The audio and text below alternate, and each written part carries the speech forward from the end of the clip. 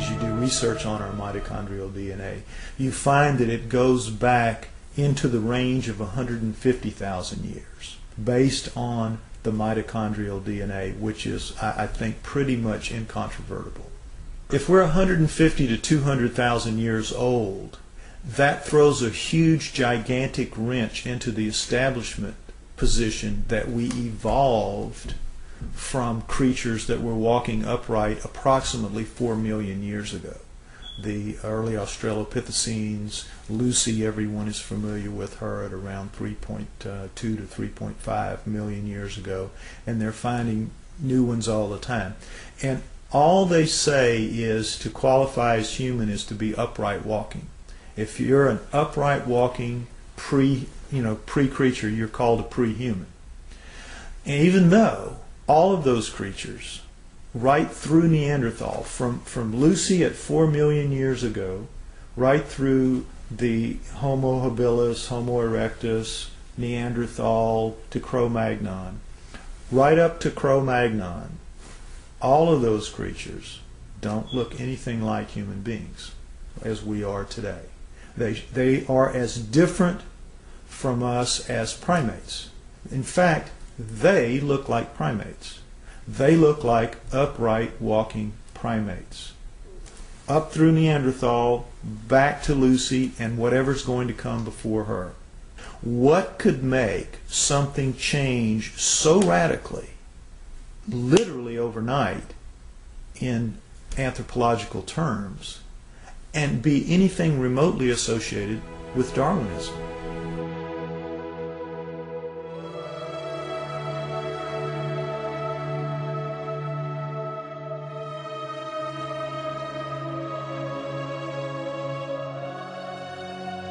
I believe, personally, that the writings of the Sumerians 4,000 years ago, as chronicled by Zechariah Sitchin in his books, The Earth Chronicles, I believe that is the most logical and reasonable explanation that there is for how we came to be.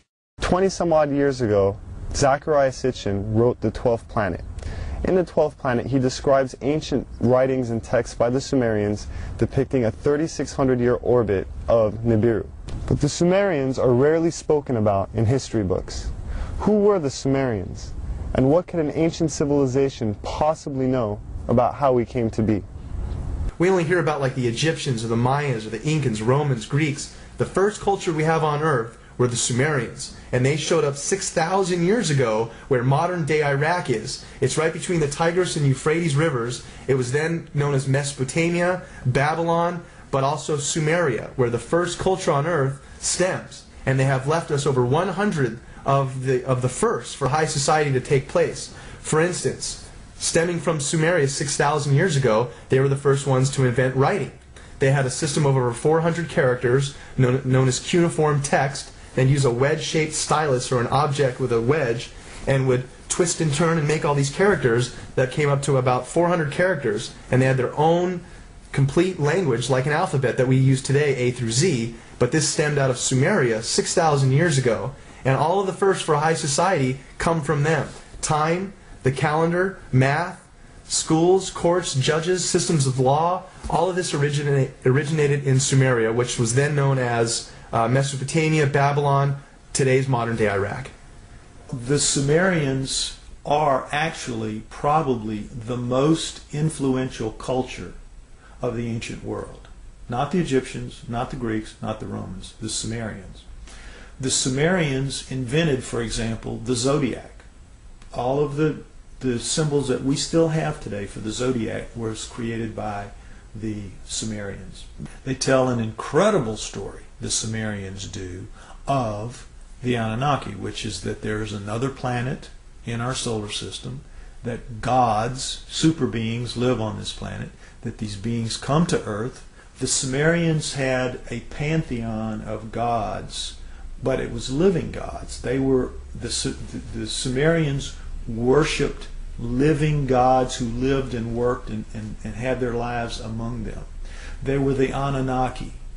Among those Annunaki, there were 12 leaders, 12 super gods, the bosses, the boss of bosses. Those 12 gods come down and are present in the Egyptian culture, in the Greek culture, and in the Roman culture. They just have different names, but they have basically the same personalities and the same functions. So it isn't that mythology begins with the Egyptians, the Greeks, and the Romans. Mythology begins with the Sumerians. Monotheism didn't kick in until the gods, the multiple gods, actually physically left. When we look at all the stories in the Bible about how God is a feared God, and if you do what God tells you, you are given the reprisal of going to heaven, or if you do wrong, you go to hell, and it's very black and white. But the Sumerians give us a lot more context into that line of thinking and how it came about in their image and after their likeness. The Annunaki quoted to the Sumerians as saying, "We have created you in our image and after our likeness, and we were their slaves," basically, to do as they bid it. Mine the gold, do their daily chores. We were basically their slaves. The leader said, "We'll make you a slave. We'll make you a servant." And that's the reason, the impetus, according again to the Sumerian writings, for the creation of human beings. The story of Noah is a classic that comes right out of the Sumerian texts. The word Eden, the Anunnaki called the land where they lived the Eden. The Adam, they called the worker slave that they created the Adamu, plural. Could the Anunnaki have genetically engineered humans? It sounds incredible until we consider that we ourselves genetically engineer the fruit and vegetables we eat every day. From tomatoes to apples and oranges to cloning Dolly the sheep.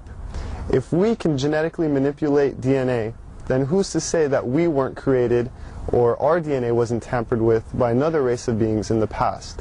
Now the question is, were we? Did they? And if we were, there must be some empirical evidence, some clues left behind, besides writing in a text that points to this. If you look at the human genome, you'll see that it looks very much like a primate genome, except the second and third chromosomes are fused into one. So, what does that solve? It gives you all the chromosomal material of the primate, but it's now only taking up the space in the combining process of 46. It is 46 chromosomes with 48 chromosomes of genomic material still in there. Now, how could nature do that? How could nature fuse those two chromosomes together in any length of time? It wouldn't happen. It couldn't happen. That was done. According to Sitchin, we were created genetically by the Anunnaki as a worker, to mine gold for them, to serve them. People out there, even if you're not a scholar, even if you're not anything, if you open your eyes a little bit to this and you start just doing your own research, you're going to find paths there that lead you to some things that are going to awaken new ideas into you. And the next few years, I think we're going to see a watershed of information that is going to absolutely rewrite every book of history. There's evidence left over this entire planet when you start thinking, and you must believe, that we are the offspring of these people. If there was a God, the God created those people before they created us. We are here because of an act of divine creation, but they were people just like us, only older, only more technically advanced. We need to rediscover that in ourselves, that we are a great civilization. We came from a great civilization. And I would tell anybody to look, open your eyes and look for it.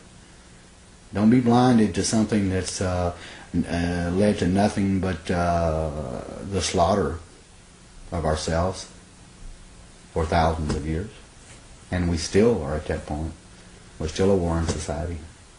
When this documentary or others like it are put out there and enough people will see it, at least that will start a beacon somewhere that will start shining a little bit brighter.